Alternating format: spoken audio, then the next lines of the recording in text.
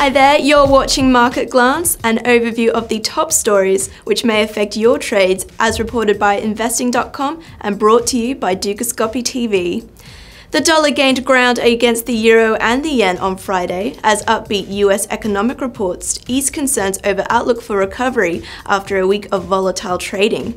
Dollar yen was up by 0.53% to 108.88 late Friday. The dollar fell against the other major currencies on Wednesday, touching a one-month low against the yen.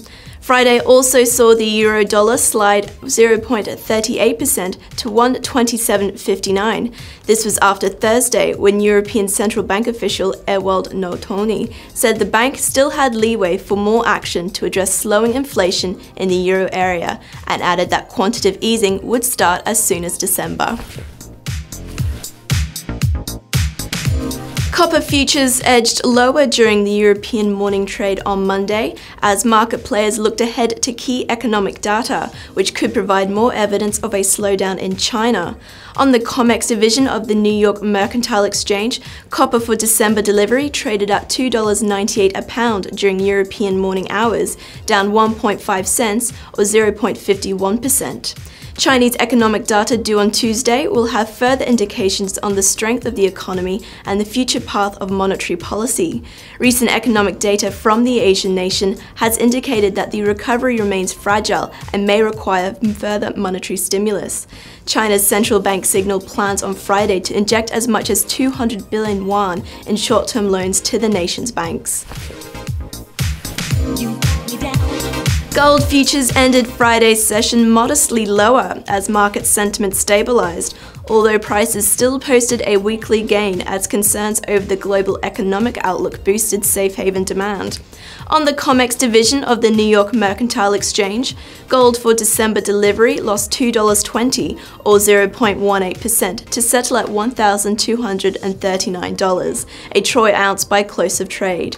Despite Friday's downbeat performance, COMEX gold prices still rose by $17.30 or 1.39% on the week, the second consecutive weekly gain.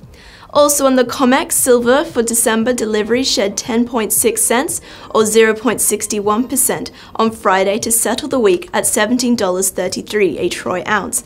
And copper for December delivery fell to a session low of $2.95 a pound.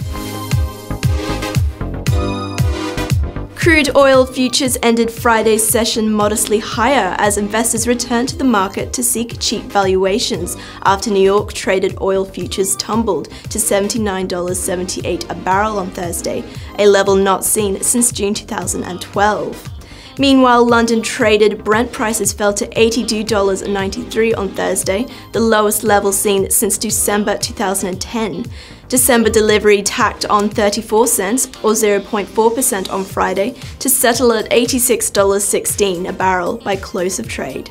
A report earlier in the month showed that the Organization of the Petroleum Exporting Countries' oil output hit a two-year high of 31 million barrels per day in September, led by higher production from Iraq and Libya. That's all for Market Glance. Thanks for watching and keep tuning in to Dukascopy TV for our regular updates.